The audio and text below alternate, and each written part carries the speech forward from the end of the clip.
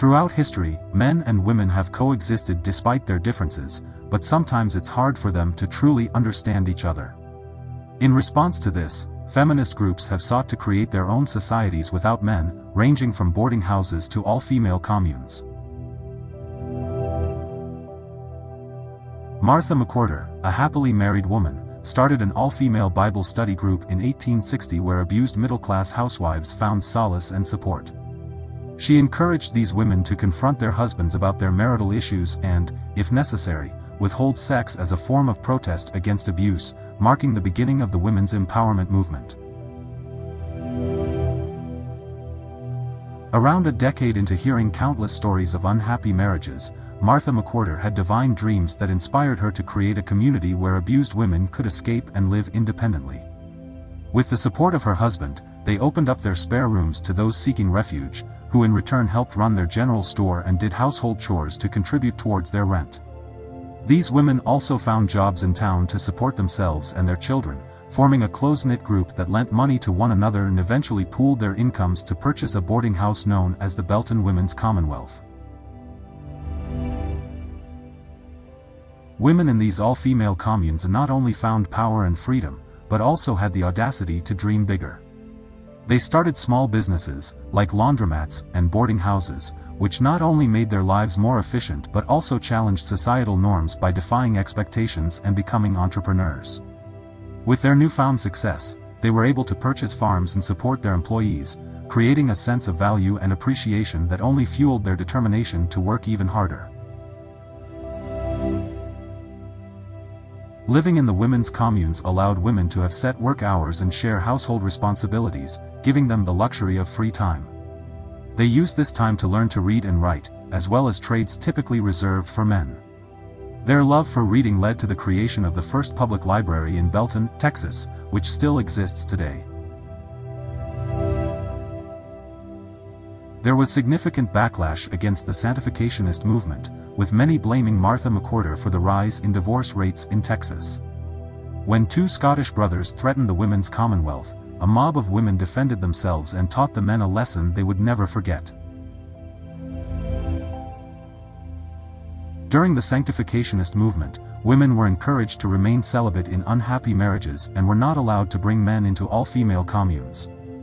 While the no-sex rule became controversial in more modern times, many hardcore female communes still adhere to celibacy.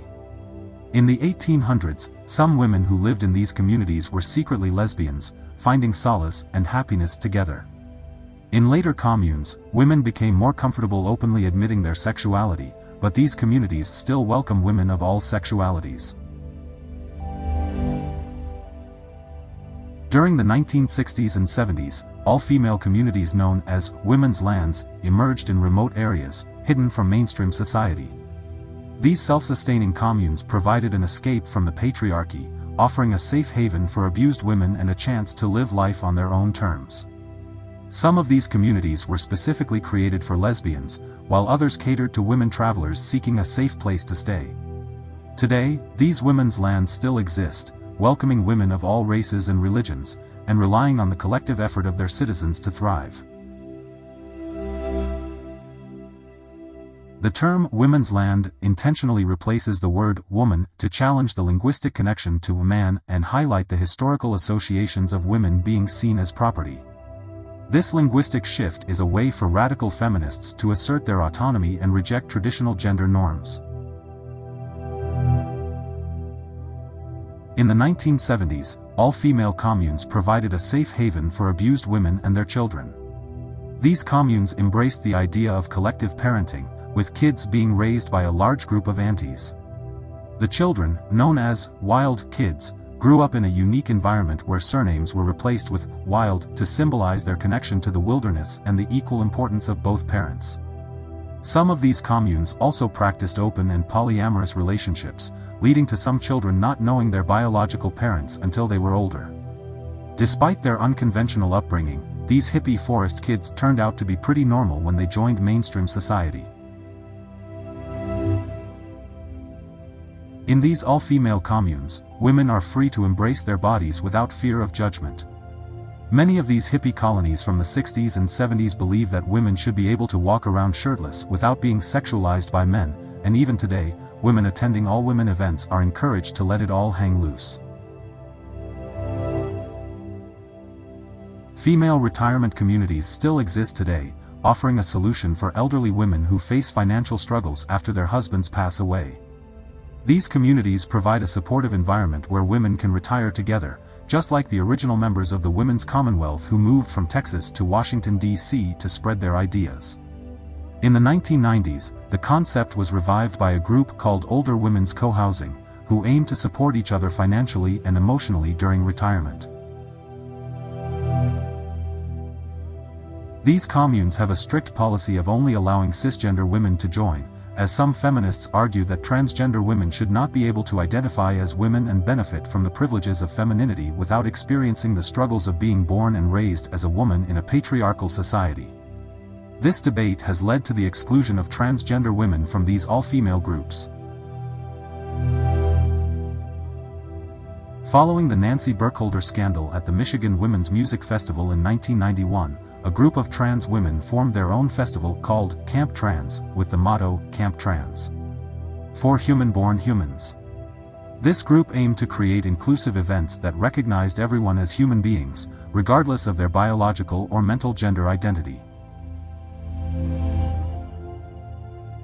LGBT communities, including transgender women, found solace in women's communes, as they provided a safe space for individuals who struggled to fit into mainstream society. These communes, which emerged in the 1970s, were inclusive of the entire LGBTQ community, with some members identifying as radical fairies and establishing sanctuaries globally. Living an all-female life can sometimes lead to resorting to anarchy and homelessness. In Oahu, Hawaii, a group of native Hawaiian women and their children run an all-female homeless encampment called The Harbor, where they live off the land and trade goods instead of using money. After the controversy at Mitchfest, attendance at feminist groups supporting the LGBT community declined, as it seemed hypocritical to advocate for gender and sexual equality while excluding transgender individuals.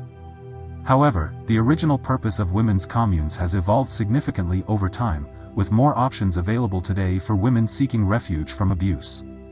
As a result, all-female communes have become less necessary and are now often exclusive, potentially leading to their eventual disappearance.